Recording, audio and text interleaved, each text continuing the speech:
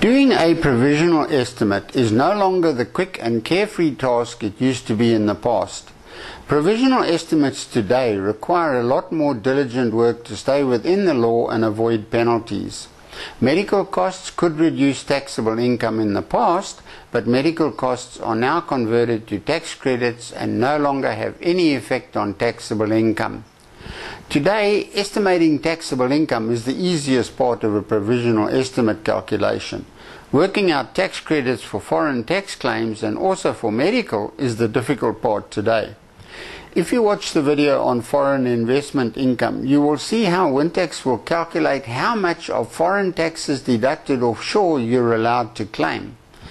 While underestimating taxable income on a provisional tax estimate can lead to penalties, claiming too little taxes already paid means you are virtually giving SARS a free loan. With the introduction of medical tax credits, SARS ties these medical tax credits closely to your primary rebate, so when you subtract the primary rebate from the tax due on the estimated taxable income for the full year, you must also subtract the estimate of medical tax credits for the full year as well.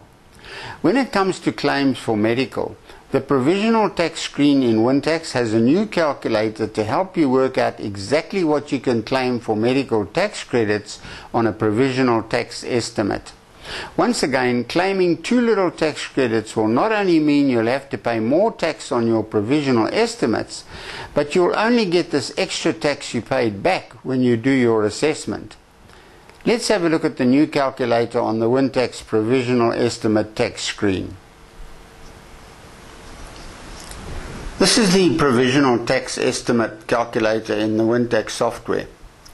We only have to enter the amounts in the white fields and the program will calculate all the amounts needed in the yellow fields.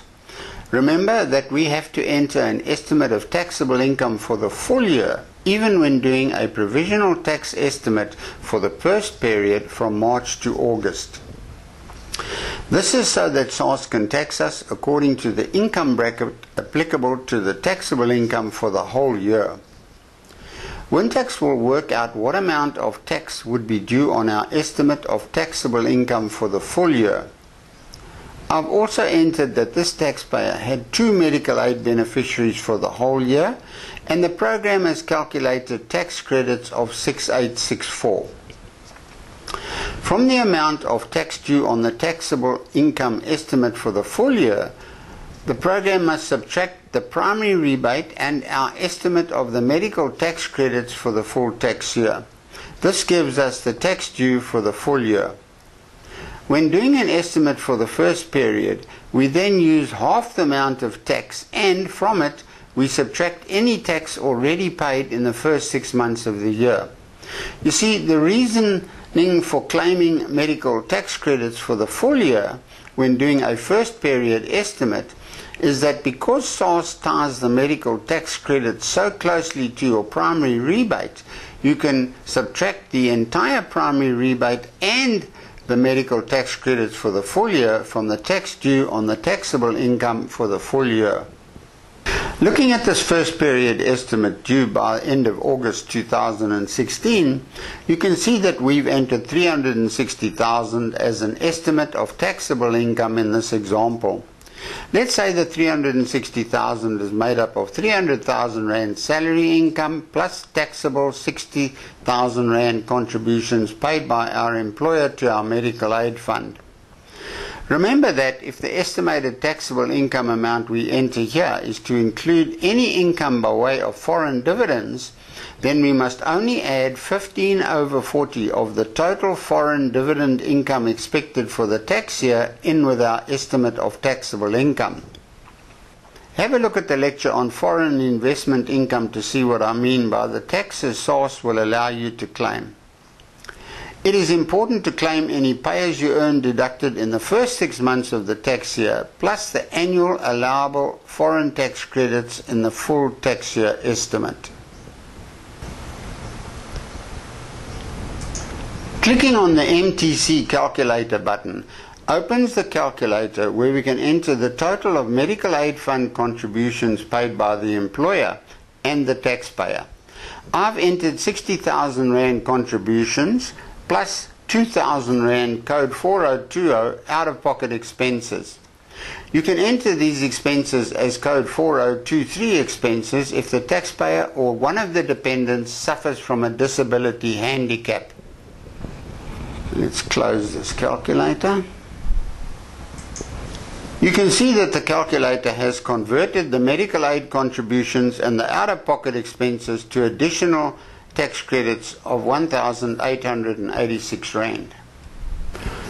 The tax on our estimated taxable income of 360,000 for the whole year is 81,880.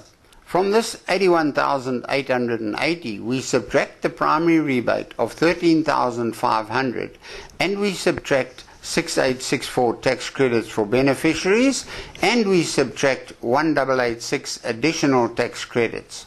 This reduces the tax for the full year from 81,880 to 59,630 for the full year.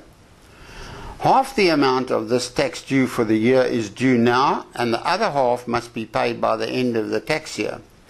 This means 29,815 Rand is due at the end of August 2016. We have already paid 29,000 in pay-as-you-earn in the first 6 months period from March to August, so we need to pay the shortfall of 815 Rand for this first period estimate. Note that SARS's formulas for converting medical expenses to additional tax credits favors taxpayers under 65 with lower taxable incomes and higher medical expenses. In this example, if we had to increase our estimate of taxable income to 500,000 Rand, then the calculator will show no additional tax credits for medical aid fund contributions and medical expenses. The formulas used by SARS and WinTax to convert the medical aid fund contributions and out-of-pocket expense amounts to additional tax credits are quite complex, and to see the actual formulas, simply click on the blue I for Info text button on the right-hand side of this screen. Also watch the video lectures on 2017 medical claims. It explains the workings of these formulas in detail using multiple examples.